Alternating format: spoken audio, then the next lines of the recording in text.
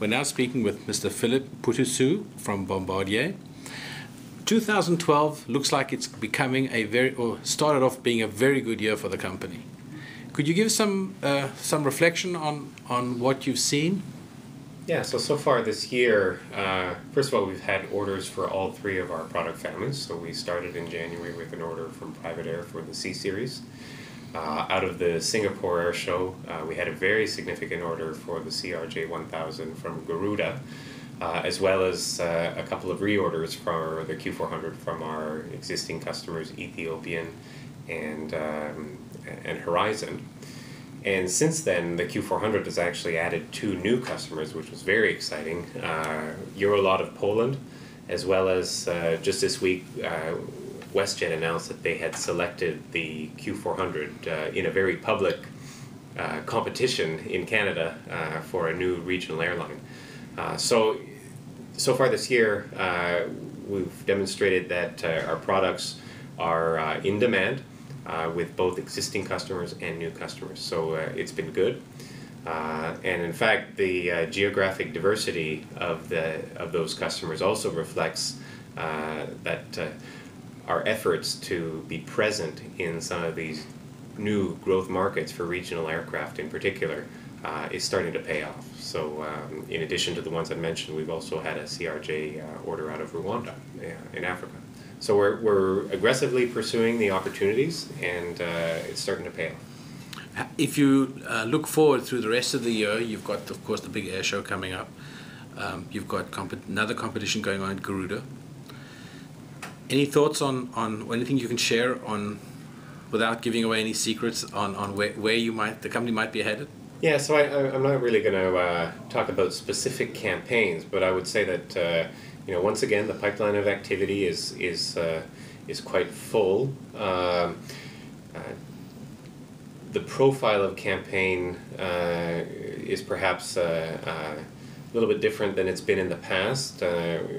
We are being very active demonstrating, for example, the Q400. We took it to WestJet, and that paid off. We took it down to FIDE in South America, and have gone to several potential operators in that region. And we're just embarking on a demonstration tour to Africa, which will then take us into Russia and then into Asia on the Q400.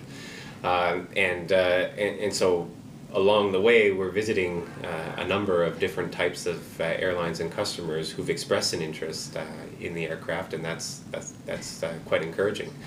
On the CRJ side, we also have prospects in some of those new markets, but we're also watching very closely the developments in the U.S. With American, what might happen with their exit from bankruptcy, as well as what might happen to scope clauses in the context of that renegotiation with their pilots, and what would that what other opportunities might be created at other carriers as they try and match the scope that American is seeking. So it's still not I would say a boom time. However, the indications are that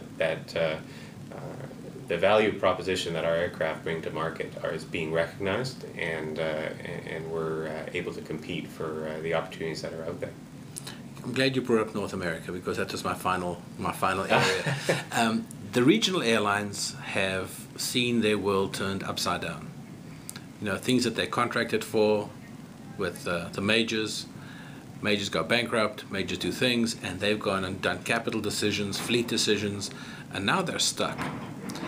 And the economics have not gotten easier for them. And your company obviously was a giant producer of the 50-seater RJ. A lot of these airlines, the regional airlines, are looking at the RJ, and they've got to be wondering what comes next. How do they deal with this? What is Bombardier's vision or view on the kind of changed environment for the regional airlines in North America, particularly in the U.S.? Yeah, so when you look at the U.S. regional market, the business model that existed last decade is clearly changed and shifted. The distribution of risk between the major and the regional partner has been modified such that the regional partner is taking on more risk than they would have in the past.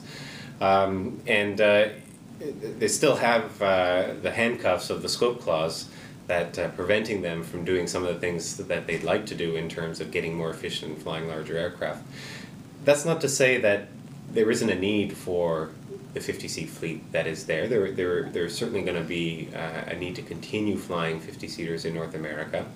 But we have seen, and we expect to continue to see, a migration towards larger aircraft, larger regional aircraft, which begs the question, what happens to the 50-seaters? So we're working through our asset management team to ensure that we not only develop markets for our new production aircraft, but also ensure that there's opportunities for those 50-seaters to be redeployed in other operations, whether that means operations overseas, where the aircraft would be supplied by the secondary market, or even conversions to CRJ cargo package freighters, or conversions to business jets. So all of that, essentially, in order to ensure that we have a balanced demand for CRJ 200s, which then allows those American regional carriers to perhaps do what they need to do in order to get more efficient and continue to provide the service to the majors. Thank you.